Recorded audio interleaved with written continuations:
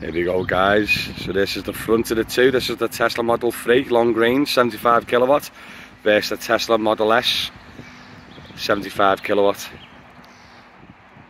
That's what they compare on the front and on the side. So this is the side of the Tesla Model S. By the looks of it, the car itself is slightly longer and slightly wider, but it's interesting how they different inside, and you'll see that when you get in. The rears are slightly similar. I'd say the Model 3's got a more of a...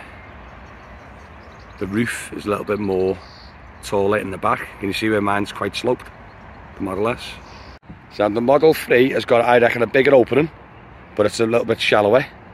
That's quite big, and then we'll run over here. This is the Model S, so it's a little bit smaller, I'd say, but it's a lot deeper.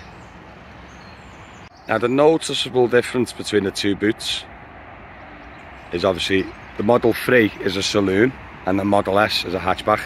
Now, yeah, I've got a big long boot, the Model 3, with understorage, but I think the Model S wins hands down for the boot. Huge, and then huge. So yeah, for the big boot off, I think the Model S wins on that one.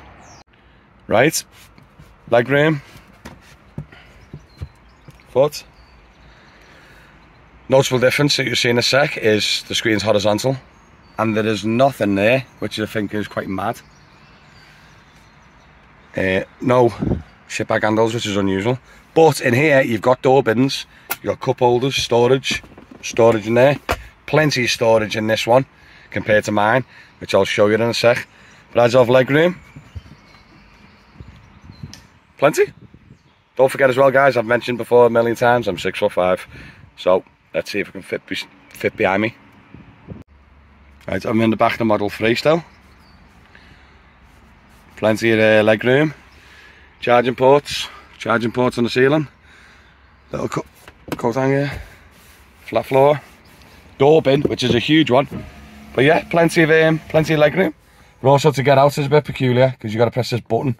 There's no physical handle, which can affect, obviously, can be a bit annoying for the taxi trade. Like that. And I'm locked in, so I've got to get him to unlock it. But yeah. Before I die of absolutely sweating my head off, because this is like a greenhouse, the rear headroom, there's enough. I'm 6'5", you know what I mean? So there's plenty in here. Surprised me how much space is in the back of here, since it's the smaller out of the two. But let me go and check out mine, Model S. Now in mine, got more leg room. This is the Model S. You got your whole like analog clocks and information LED screen there, which is handy. You got a vertical screen instead of a horizontal one. Also just the actual build and the finish of it, like all this, like a la carte flipping super softness. I have got a glove box like the Model 3. There is no door cards, which drive me insane. There's no shit bag handles. There's only storage here for the whole front of your car, which is a nightmare. And your cup holders are hid behind here. So when you want to get a drink, you lose your armrest and there's no storage underneath it. So the Model 3 by far wins on storage by a country mile. But for space and for quality, I've definitely got to say the Model S wins for the interior. Now let's test out the rear leg room. Now for me, there is less room in the back of a Model S with my seat sat the way it is, which is just mind blowing. I'm assuming that this has got less room in the back, but it's got more boot and more space in the front, so they've like compromised it because it's a different class of vehicle. I don't know. There's plenty of room behind the passenger, just obviously I'm lanky. In the back there's a couple of charging ports, air vents, but other than that there's nothing really. Lights, no shit bag handle, glass roof. Yeah, similar. The only difference is, well, mine opens. That's sunroof, where it doesn't in the Model 3. But yeah. And also because this is wider, I'd say you could be able to fit 3 passengers in the back compared to possibly 2 in the Model 3. but there's still surprisingly a lot of room in that Model 3. Sorry for sweating. I'm jumping in and out of this car doing loads of little videos, and each car is like a flipping greenhouse in this weather. It's like 20 degrees. So now I am in the back of the Model S, and same thing for the Model 3. Thank God for the cutaway thingy, but for me to get out my car, I've got to do that. So yeah, the rear room in the Model S I think is worse than the Model 3, but the boot and the front space is better. The build quality is better in the Model S, but obviously it is probably nearly... That Model 3 next to me was the long range dual motor, and I think it was 60 grand with the spec. It's like the top spec one you can get. And that was 60, and now these are what I'm in at 85 new. So there's a lot of money involved, do you know what I mean?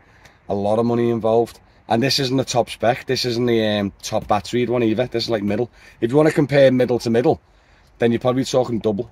The Model S is probably close to double the price of the Model 3. Is it worth it?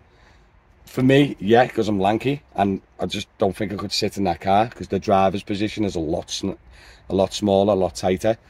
But if you're under 6 foot, mate, the only reason you go for the Model S is because of Uber exec. But there's no Uber exec in Liverpool. So yeah. But yeah, it's nice back here, but I am sweating, mate. This is physical work. Right guys, just stood in the shade just to summarise, because I am sweating. So, looking at the video, to be honest, the way they compare, it surprised me that there's not much difference between the two. Now, the Model S is slightly bigger, generally wider. I reckon it's better looking. It's built better. It's got a bit better spec, like the roof and everything. It just feels a lot more executive, like a chauffeur car. Where the Model 3 just ticks every box to be a taxi. Do you know what I mean? So putting like Uber exec aside and stuff, because there's no Uber exec in Liverpool anyway. But if you, how do you compare it? If you go for a mid-range Model 3 and a mid-range Model S, you're talking nearly half price. There's no competition, is there? Even though I love my Model S and I think it's amazing and it's perfect for me because I'm lanky and I'm wide and I'm stocky, I think the Model 3 wins it. I do, especially pound for pound. Like, you know, like, I pay 40 grand extra for a little bit extra. Little dials behind me steering wheel and a little bit extra space. I don't know. I've just spoke to the driver of the Model 3, and he said to me that in 4,000 Uber trips, he's never turned anyone away for luggage because of the fruit, the boot, underneath the boot, and then obviously you'll throw down the passenger seat if needs be. But yeah, so realistically, yeah, I'd say Model 3 wins. But I love my Model S, so wins for me. But yeah, generally, especially for day-to-day living, I mean, my dad was looking at getting a Tesla, and I said to him, just get a Model 3. It's just not, in my opinion.